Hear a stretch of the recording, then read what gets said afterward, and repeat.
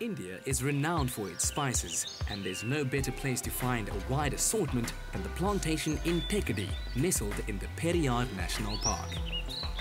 Did you know spices come mainly from the bark, buds, fruit, roots or seeds of plants, while herbs, also plentiful in India, are the leafy parts of plants. It's no wonder the cuisine here is so flavorful. Let's explore. Now, of course, you can't come to India and not learn about spices, and today we are at Thekkady, which is also known as the home of the spice, a 38-acre farm that grows over 16 spices. And Taj here is telling us all about that. Taj, this particular spice over here, what is it called? It is called allspice. That is called piment. In botanically, it is called piment. And this is the taste maker, is a booster. The 5 different spice flavor in one tree. That is why it's called allspice. Not an old spice, that is aftershave lotion is there. It's an allspice, 5 in 1. Pepper, cinnamon, cloves, ginger and nutmeg. The plantation is a labyrinth of spices and offers tours of its beautiful grounds. For food fanatics, it doesn't get much better than this. I've heard that there's a bit of a royal family affair when it comes to spices. There's something called the Queen of Spices. Is this what it is? It is the one because 70% of the Indian market of this cardamom is produced in India. And that's only the one spices we can find it throughout the year. Every 48 days we can harvest the cardamom. That's why we call it a queen. Now we're all familiar with dried cardamom back home, but I've never seen it myself in its fresh form. Can you actually use it fresh as it is? We can't use the fresh one because the fresh one we don't get any real taste. After the drying, we can see like a blackish seeds. That's when you'll be getting the proper taste and proper smell. The fresh one we don't get any taste and we can't keep long years. So if there's a queen, does Her Majesty have a royal king or a prince? King is the black gold, the pepper. And the prince of the spice, can you guess it? Vanilla. Vanilla. Vanilla pods.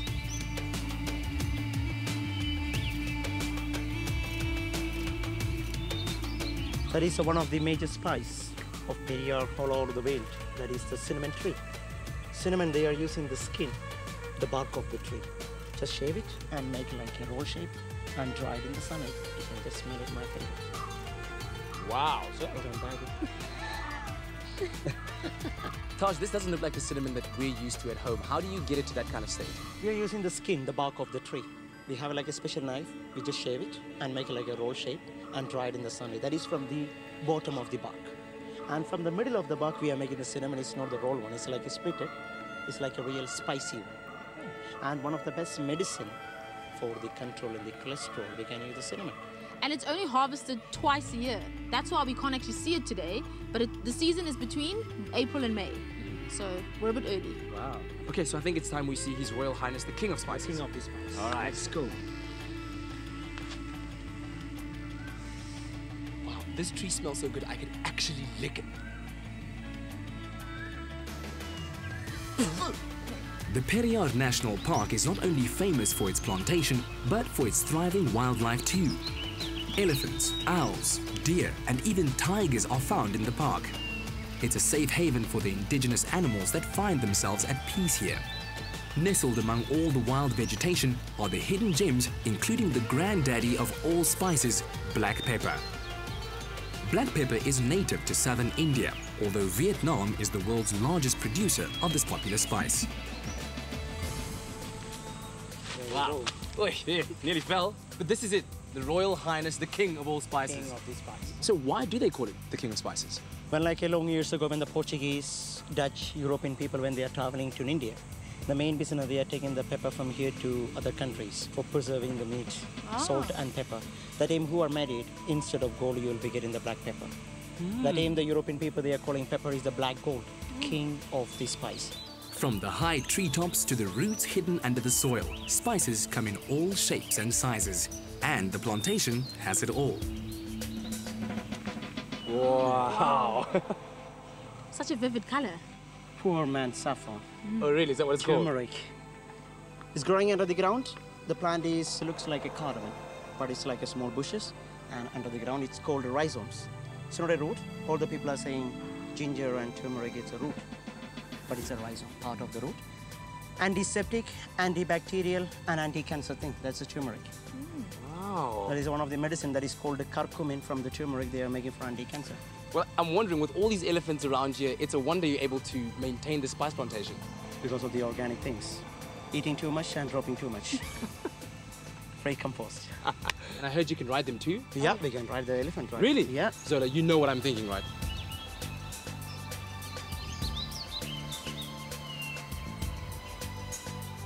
So when you're in India, there's one thing that you can't leave without having done, and that is taking a ride around a spice plantation on the back of an elephant. Kat, I'm terrified. So, okay. it's part of the fun. Let's go. Yes, yes. All right.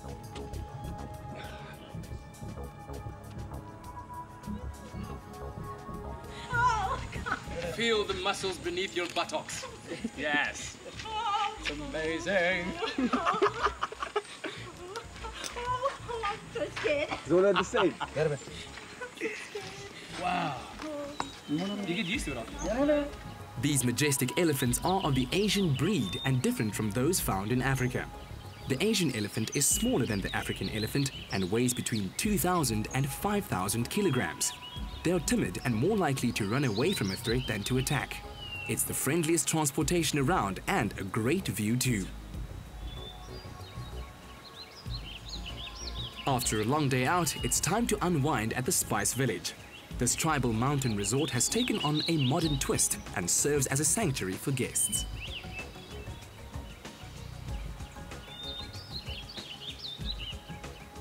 Phew, what a day. What a fantastic day.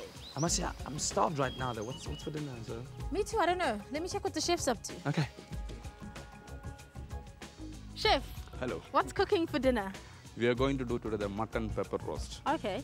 And what ingredients do we need for that? It's normally in Kerala we use the coconut oil. We have the coconut oil here. Then we have the spices like the cinnamon, cardamom and the cloves. Then we have garlic, ginger, green chili, curry leaves, turmeric powder, coriander powder, chili powder, red chili powder. More chili. No, more chili. Then you have the garam masala, salt, fennel, and as well as onions and tomatoes. Oh, I see you've got fresh peppercorns here today.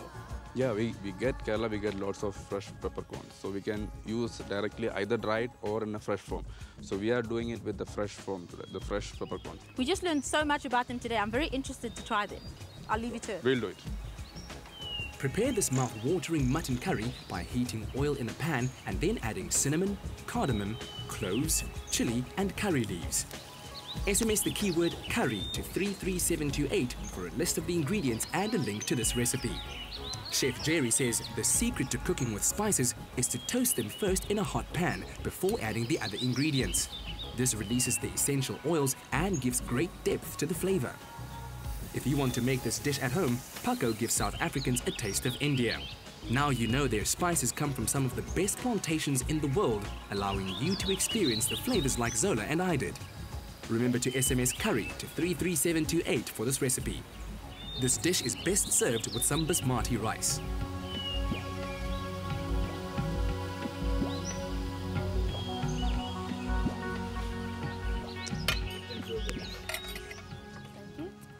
Just in time. Enjoy your mutton. Thank you very much. Oh, this looks amazing. Hey, sir? Yeah, dig in. Compliments to the chef. So what's been your favorite part of the day? Hey. I must say, I really enjoyed the elephants, even though I was scared to death. Which you were? Yeah, I was. But it's like one of those once-in-a-lifetime opportunities. If you come to India and you're given an elephant to ride, ride the elephant. I must say, I really enjoyed getting to learn about all the different kinds of spices, especially getting to see them all in their natural state, you know, when they come up from the roots. Especially when you got to see an owl. Like, how random was that? I know. This is delicious. Compliments to the chef. And I think we've got a martial arts show coming up tonight. You ready to get your on? Kat, I'm leaving that to you. Indian martial arts is high-paced and exciting. The sport requires fitness, agility and guts. These guys can certainly pack some power. This is something to be left to the experts and not to be tried at home. India has an endless stream of entertaining things to see and do. Tune in again next week for the last leg of our adventure.